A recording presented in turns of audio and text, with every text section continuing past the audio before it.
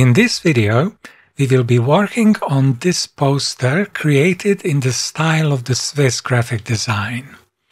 This style originated in the 1950s and was characterized by its emphasis on clarity, simplicity and precision.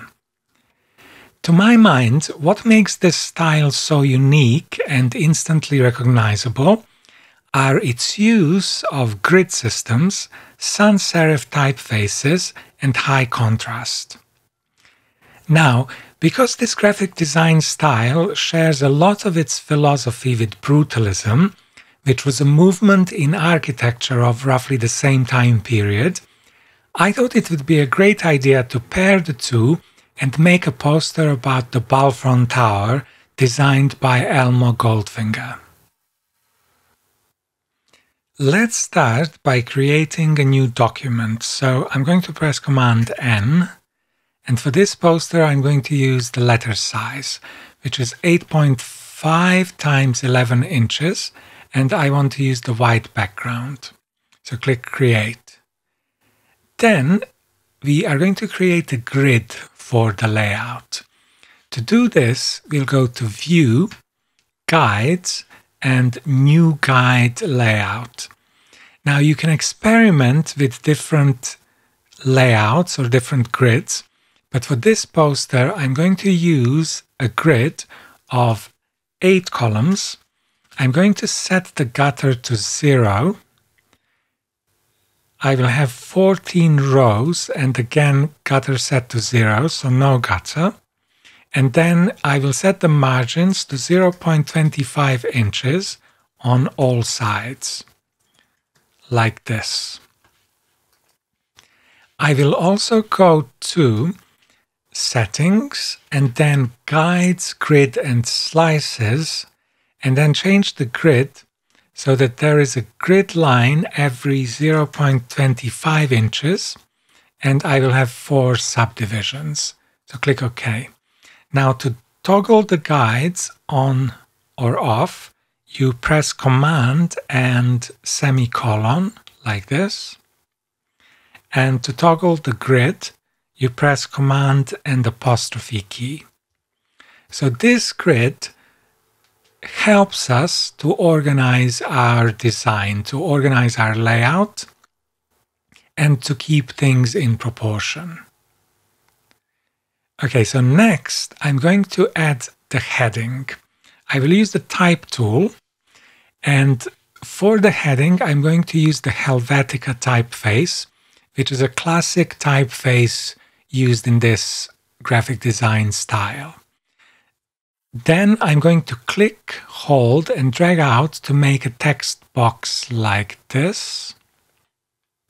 And I'm going to align it with the grid. So this way I know that I'm going to have 0.25, quarter of an inch margin on both sides. So for the heading, I'm also going to change the typeface to bold, like this. And then I'm going to type Brutalism like this. Then you can press Command Enter to exit this frame. And then we can adjust the size like this, so it occupies the full width of the poster.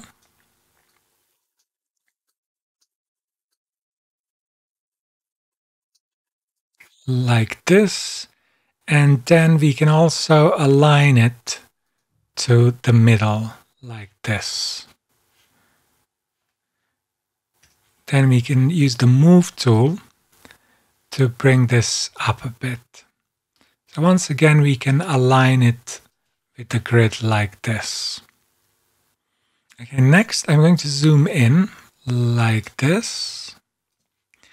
And then I'm going to draw another text frame like this. But I'm going to make it a little bit shorter than 2 full columns. Like this. So I hope you can see this is 1 column, this is 2 columns. I need to reduce the text size to regular, like this, and reduce the size to 8 points. and I'm going to align this to the left.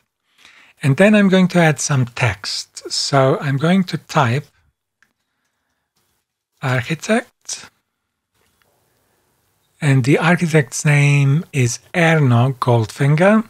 So O in his name has an accent. So if I go to type, panels, and then glyphs panel, I need this O with 2 dots on top of it like this. Now I can close this panel and then make a space,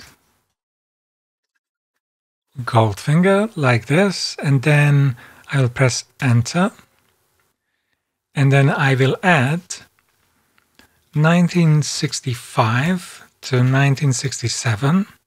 These were the years when this tower was built, and I will add grade 2 listed, which means that this building is protected.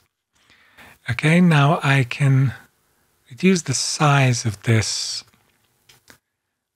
text box. I can press Command and Enter. And then another thing I can do is, if I scroll down in the Properties panel, where it says Type Options, if I click on this icon, this will turn all the text into all caps. So I think I will need to increase the size of the panel very slightly like this. Okay, so now I will duplicate this text box by dragging it onto the new layer icon. So I will move one copy like this, press and hold the Shift key to make sure that the two remain aligned. And then I'm going to type the address of this tower. So it's St. Leonard's Way, London East 14, 6LN, like this. Okay, now I can zoom out a little bit, select both of these, take the Move tool, and then bring this up like this. So now I'm going to align the end of this text block with the end of the letter M, like this.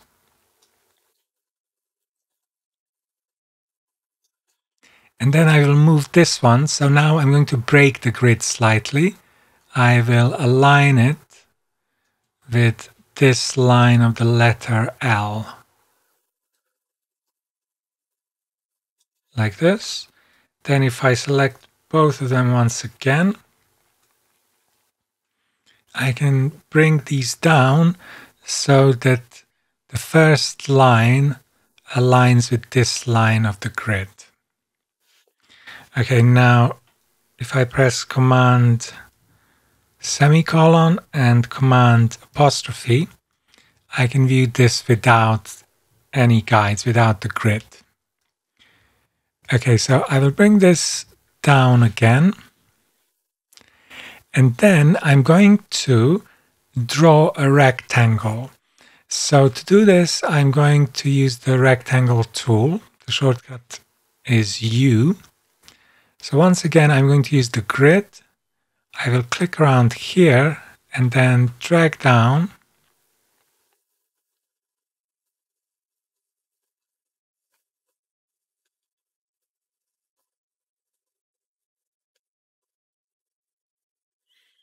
And do something like this. Looking at the top, I do not want to have the stroke. I don't want to have a border around it. So I'm just going to set this to 0. And another thing, when drawing shapes like this, it may help if we turn the snapping on, like this. So Now we can even resize it, and this will stick to the grid like this. I'm also going to change this color to this yellow because I think this gives me a really good contrast with the type, and I think it also works with the style that we are going for, like this. Okay, so the next thing I'm going to do is I'm going to go to this image, and I want to cut out the building from the background. So to do this, you can use the object selection tool. The shortcut is W on the keyboard. Then we can select the cloud, which is a better, more detailed result, and then click on Select Subject, like this. And then we can create a mask. And then we can right-click, say Duplicate Layer, and then just pass this to the other document like this. Okay, so now we can move this around, and we will need to resize this image slightly. Before we start resizing, I think it's a good idea if we convert this to a smart object, because if we keep adjusting the size so that we don't lose any quality. So I'm going to press Command T to transform, and I'm just going to reduce the size of this. Maybe I will bring this down to lose this line like this. I think this looks good. And then once again, I am going to roughly align these lines in an image with the top of this text. I want it to overlap slightly. I don't want it to be perfectly aligned. It's something like this. Then double click, and I can move this around. I don't want this to be dead center. I think it would work better if it's slightly offset, if it is positioned slightly off center. Maybe I can position this with, I can align this bit with this line of the letter T. Again, roughly like this. Okay, I could leave this as is, but I think it would look better if I convert this to black and white. So Option click onto the black and white adjustment layer. So I'm going to clip this to the layer below, to the image, like this. And then I can play around with the contrast, like this. Click OK. Again, I could make a curves adjustment layer, clip it, and once again adjust the contrast of the image, because I want to make it very contrasty, like this. Click OK. And then another thing I could do is, if you click on the image itself, you could change the blending mode to multiply, like this, as an effect. Or another thing we could do, and I think I would prefer this, is if I add another adjustment layer, hue saturation, again Option click, clip it, then click on colorize, and then I'm going to turn this into some blue like this, turquoise, cyan blue, something like this, and then I can play around with saturation as well, like this. Okay, so I will leave it at this, but you can take it further, tweak it, play around and maybe come up with a design of your own.